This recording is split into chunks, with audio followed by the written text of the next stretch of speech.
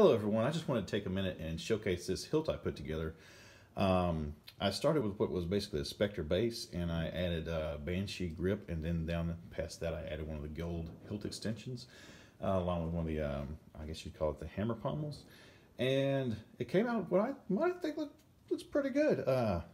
It's not very well balanced. The audio suffers really bad because of the long metal tube it's shooting out of. And what else? You bang yourself a lot with that pommel, but other than that, you're going to have the biggest hilt out there. So if you're interested, you can catch this on my Etsy shop for $149.95 plus shipping and handling. And just want to let you guys know, this is all BS. I don't have an Etsy shop, and this thing's ridiculous.